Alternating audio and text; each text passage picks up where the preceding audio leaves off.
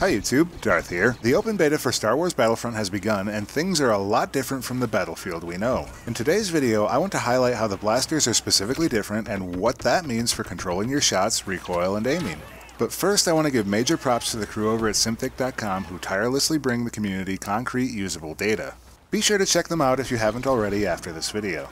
Oh, and one more caveat, this is beta data, so everything might change later, so saith Lord Veda. So in the data that's been mined so far, we've got the lowdown for the 5 weapons in the open beta, and it's a very interesting read. It confirmed a number of suspicions that I've already had about how the blasters work. Those suspicions were that yes, blasters fall off in damage over distance, hipfire wasn't a penalty on most weapons, laying on the trigger didn't matter too much, and the average speed of the blaster laser itself was slower than most weapons in Battlefield. Let me break this down more directly.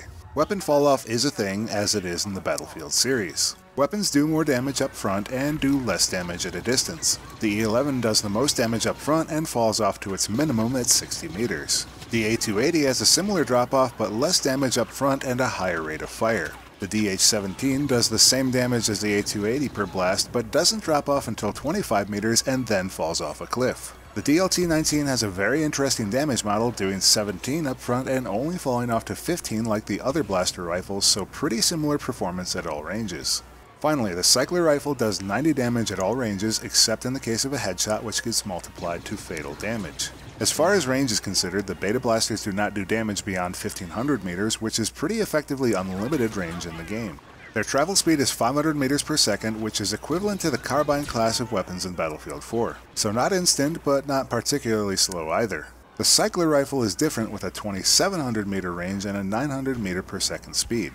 You'll note the blasters and the rifle have a maximum life of 3 seconds of travel time. In Star Wars Battlefront, there is pretty much no hipfire penalty. The only weapons in the beta that have a hipfire penalty are the DH-17 and the cycler rifle.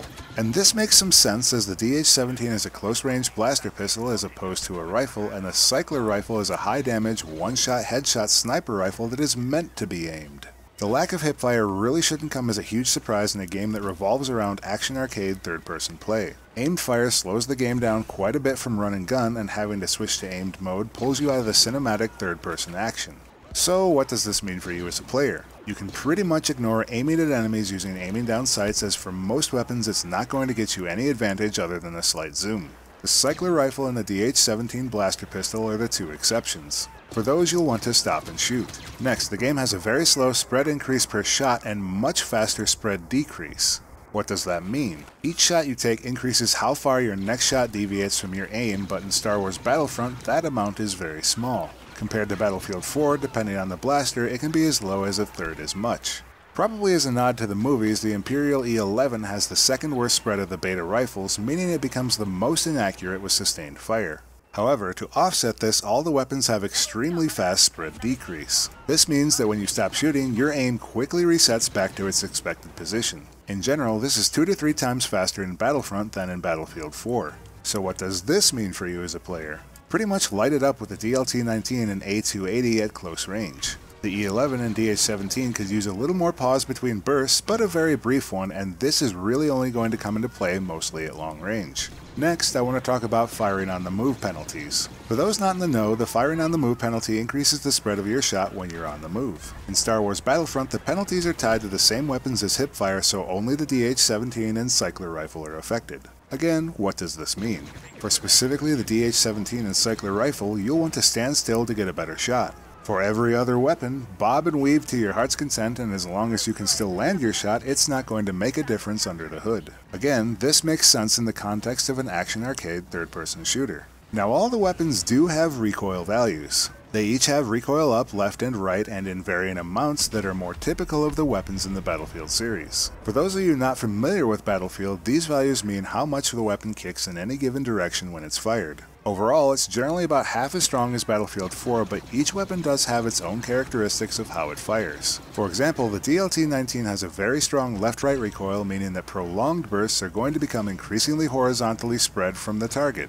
In general, the upwards recoil is very weak, meaning the console experience is likely not going to be very different from the PC experience as far as controlling the vertical traversal of your aim. For Battlefield veterans, it's worth noting that there is no first shot recoil in the game, so there is also no recoil detriment to tap firing your weapons. And finally, unlike the launch of Battlefield 4 and Battlefield Hardline, there is no visual recoil. Your sights are aimed true and do not rattle and animate lies and deceit. If you're not familiar with visual recoil, it was an animated motion and aimed fire that shipped with the last two Battlefield titles. It has since been removed from BF4 and I believe Hardline as well. May it burn in hell. So overall, these blaster mechanics should come as no surprise to anybody playing Battlefront. The game seems to be aimed squarely at arcade-style mechanics, and the difficulty of aiming and firing is vastly reduced from its technological predecessors in Battlefield. Some weapons have specific characteristics, and there is value in tap fire for controlling both spread and heat, but not a particularly huge amount, especially at close range. That's it for this video on blaster mechanics in Battlefront. What do you think of the way Battlefront handles aiming, recoil, and blaster mechanics? How do you think this is going to change up your game, and is this a good thing? Be sure to let me know in the comments below. If you're new around here, please check out my channel and consider subscribing. We've seen the first day of the open beta, and I'm going to be dropping new videos from Battlefront through Monday. Once the beta is over, I'll be switching back to Battlefield until the release date of Battlefront on November the 17th. From there, I'll be mixing it up. Until then, just be patient, the Battlefield videos will come again. If you have something you'd like me to cover during the beta, be sure to hit me up in the comments below. As always, thanks for watching, and I'll see you next time, YouTube.